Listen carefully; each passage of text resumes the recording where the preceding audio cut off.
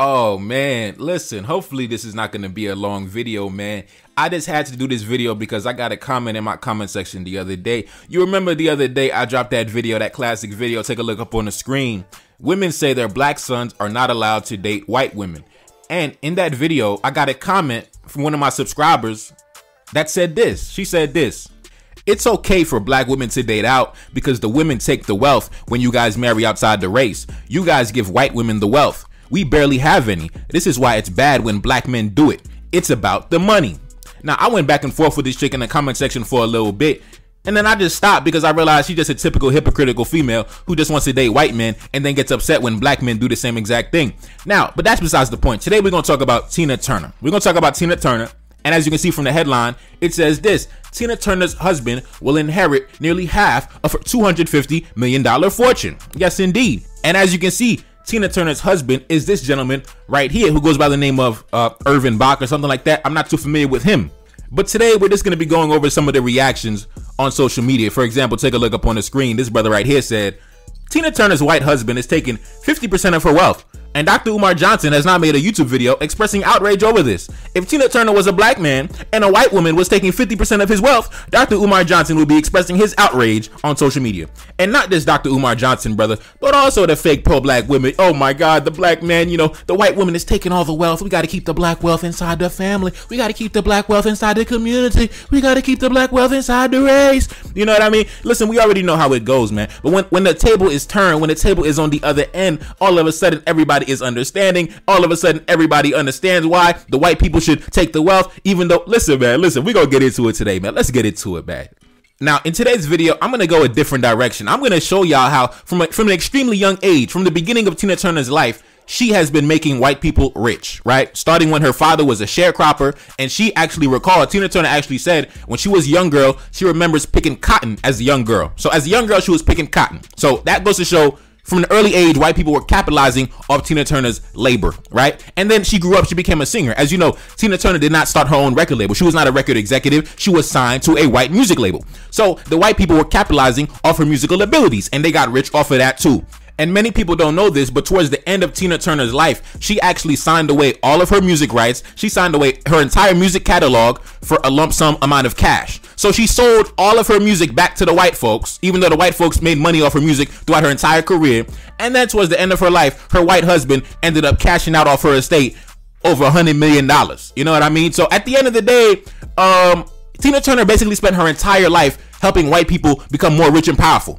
That was really her entire existence on the earth, was to help white people become more dominant, more powerful, more wealthy until her very last breath. That's just the facts of the matter. Since she was picking cotton as a sharecropper, up until when she was a worldwide singer signed to the white music label, up until she died and her white husband took all her money. And she doesn't have any kids. All of her kids, I believe all of her biological children passed away before she did. So she doesn't even have any black children to pass anything down to. She doesn't have any descendants. Her husband is really, she doesn't have no descendants. You know what I mean? So listen, the white music label got rich. The white farmers, the white farmers and the white agriculturalists got rich when she was a sharecropper. The white label got rich. And considering she sold her entire music catalog back to the white folks a few years before she died, they're going to continue monetizing her entire catalog, her entire streaming catalog. They're going to continue selling her music, selling her likeness, selling her image, and continue getting rich for eternity long after she's dead. So at the end of the day, I'm not going to talk about her white husband. I'm going to talk about how Tina Turner's entire existence was helping white people become more rich. That's really what it comes down to. And I had to make this video because that comment in my comment section, I hear that from women so much, man. Oh, the black man giving away the wealth, the black man giving away his wealth. But when Tina Turner happens, y'all don't keep the same energy though. Y'all don't keep the same energy. Now let's take a look at some of these reactions on social media. You see this brother right here. He's actually responding to a tweet that says this: Tina Turner sold her music catalog.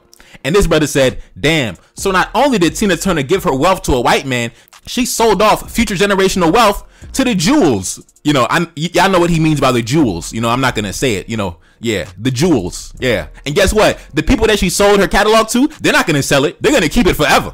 They gonna keep that inside the family. They never gonna sell it, and they definitely not gonna sell it to no black folks. Listen, man.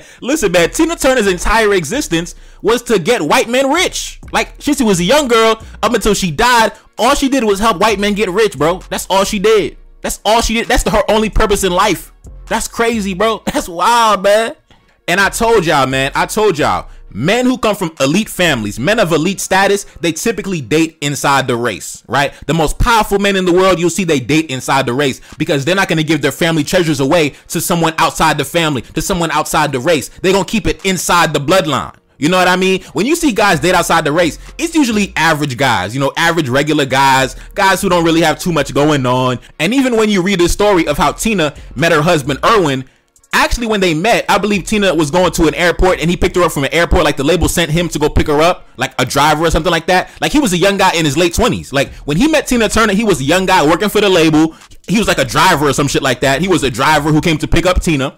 And Tina, she actually came on to him. If you read the story, Tina Turner, it wasn't him who made the first move. Tina Turner was the one who pursued him. She was pursuing this white boy. You know what I mean? The white boy, he was just doing his job, picking her up from the airport. She was the one who was thirsty for him. And he didn't have nothing going on back then. He was just a driver working for the label. It's crazy, man. Listen, this white boy cashed out, man. White boy cashed out, man. Listen, it's crazy. Think about this for a second. Later on in his career, her husband actually worked himself up the ranks and became an executive at the label. So he was an executive dating one of his artists, right? Married to one of his artists. So not only did he cash out and personally, you know, grab over $100 million of her money, the label that he was in charge of was already capitalizing and generating millions of dollars off of her catalog. And then she sold her catalog. So this is like, is this a conflict of interest? Like, is this a conflict of interest? I don't know. But yes, she was married to an executive at her label who was originally a driver but became an executive, and then she actually gave her wealth to that same executive of that same label who was capitalizing off of her music in the first place. So this brother capitalized double time, man. This is double time. Yo, wow. All right, man, let's get back into it. This person right here said the white man played the game the way it should be played. That's a fact, man. Think about it. They had Tina Turner picking cotton as a young girl, right? Cashing out off of that. She became a multi-millionaire worldwide singer, signed to the white music label, cashed out off of that. She sold her catalog back to white men, cashed out off of that. Married a white man, gave the money back to a white man at the end of her life, cashed out off of that. Listen, at the end of the day, man, the white man won, man. Say what you want, the white man won. From beginning to end, the white man won. Tina Turner was a slave her entire life. The white man won. Let's continue. This lady right here says, Tina Turner had 4 sons. 2 biological sons are dead, and 2 adopted sons she raised, Michael and Ike, are still alive. Tina was the only mother they really knew. She has grandchildren from all 4. Like it says in the OG article, her will leaves them nothing. Now, listen, bro. Listen. Like I said, man. Like I said, the white man won, bro. The white man won. What's that lyric from Kanye West? What's that lyric from Kanye West in his song, It All Falls Down? Hey, take a look up on the screen, man. We buy our way out of jail, but we can't buy freedom. We buy a lot of clothes, but we don't really need them. Things we buy to cover up what's inside, cause they made us hate ourselves and love their wealth. That's why shorties holler where the ballers at. Drug dealer buy Jordan, crackhead buy crack, and the white man get paid off for all of that. Hey man, facts. Listen, bro, that's why I don't really mix and mingle outside of my race, man. I got family treasures that I'm trying to protect. I'm not about to give my family treasures away outside the family, outside the race, man. We consolidating this power. We consolidating this wealth. We not selling nothing. We not selling nothing off. We keeping everything inside the family, bro. I swear to God. Now, this lady right here said, this woman died and came back alive when she moved to Switzerland. Her husband deserves whatever she left him. He was true love to her and brought her the most beautiful peace. Now you see, brothers, when the tables are turned, right? If it was a black man that gave a white woman damn near $150 million, they would have never said, oh, but you know, that white woman brought that man the most beautiful peace and he brought him back alive. And when he went to Europe, you know, he got a second life. And, you know, that woman deserves every single dime. You see, the reason why I was inspired to make this video was from that comment that I got a couple days ago. That lady came into my comment section and said that it's a bad thing for black men to deal outside the race because black men give their wealth away to white women. And now look at this black woman saying, oh, but the white man brought her the most beautiful peace. And take a look at this interaction right here, man. Take a look up on the screen. This brother responded to that tweet and he said this: your opinion is biased since you date white men. And she didn't even respond. All she could do is laugh because I'm assuming that was a factual statement. That's why the only thing she said was LOL. You see, man, you see, I guarantee if it was a black man, this same woman who said, Oh, that white man brought her the most beautiful piece. She would have been talking like Dr. Umar Johnson if the tables were in reverse. She would have been talking about the black generational wealth that is lost through interracial marriage and the black community. You know, the wealth is decreasing in the black community and we got to keep the wealth and the power inside the black community. But when the tables are in reverse, all of a sudden it's, oh, but you got to understand, you know, the white man, you know, he brought her back to life. You know, when she went to Europe, you know, brought her the most beautiful piece and he was the true love of her life. And listen, that's why you don't go back and forth with women, man. That's why you don't go back and forth and debate them. And, you know, like, man, listen, man. This is why you don't take them serious, bruh. Now, let's continue.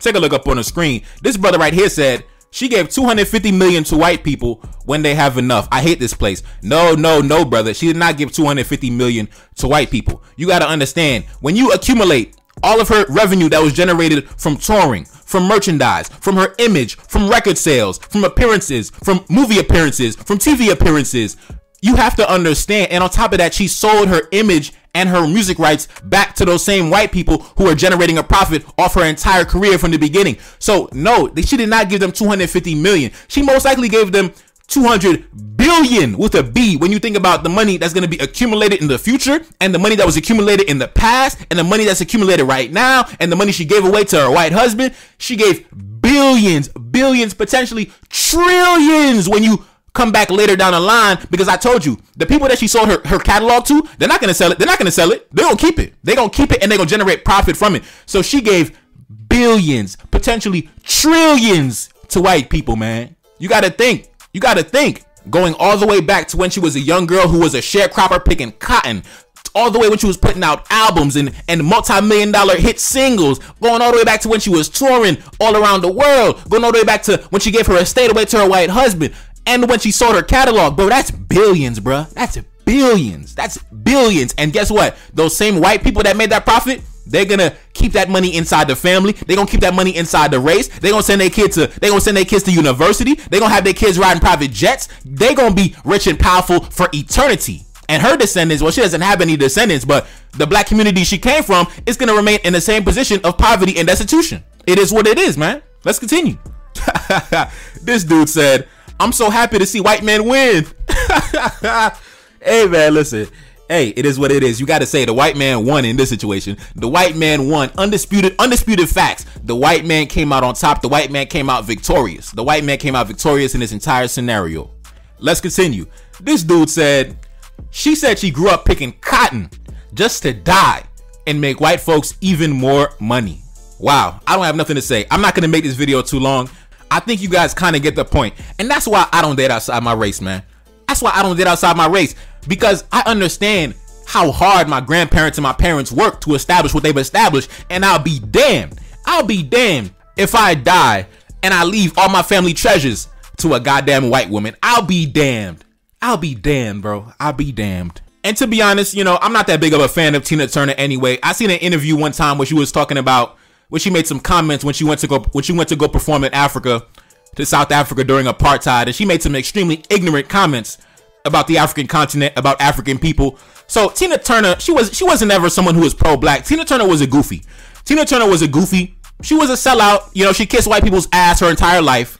You know, she kissed white ass her entire life. So it shouldn't come as a surprise to anybody that she ended up giving billions and billions and billions of dollars to the white community, because Tina Turner was somebody who kissed white ass. She kissed white ass. She had an inferiority complex. She did not have high self-esteem as a black person. She kissed white ass. She was a white ass kissing type of person. So don't be surprised. That's why when the label sent her husband, a damn driver, to go pick her up at the airport, she ended up chasing after this white man. The white man didn't even have to bag her, didn't even have to court her. She was chasing the white man because this was somebody who kissed white ass. She's a white ass kisser. So at the end of the day, it is what it is, man. Rest in peace, Tina Turner. You know, the white man won. The white man gonna live good for the rest of eternity. The white man gonna have this generational wealth inside his family for the next, 500 years. So shout out to the white man. You know what I mean? Shout out to the white man. It's your boy Neferkari Desalegn back in the building. Yes, indeed. Like, share, subscribe. Cash App up on the screen. And I'm gone. Peace.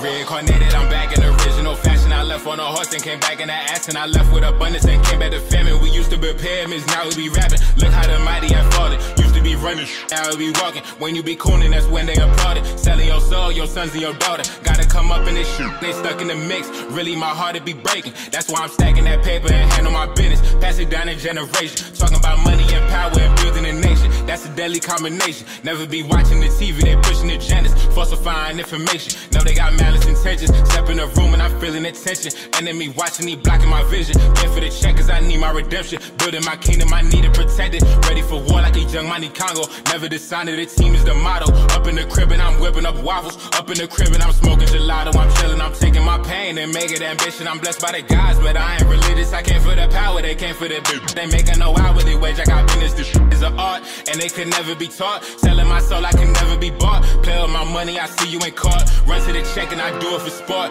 Babylon falling, I go to the source. Packing my luggage and go overseas. Shorty be with me and she so elite. Shorty be chocolate, I'm calling her Hershey. Secret intelligence probably gon' murk me. Don't fuck with friends, cause nigga I'm Haitian. Say the wrong shit and you're smacking their faces.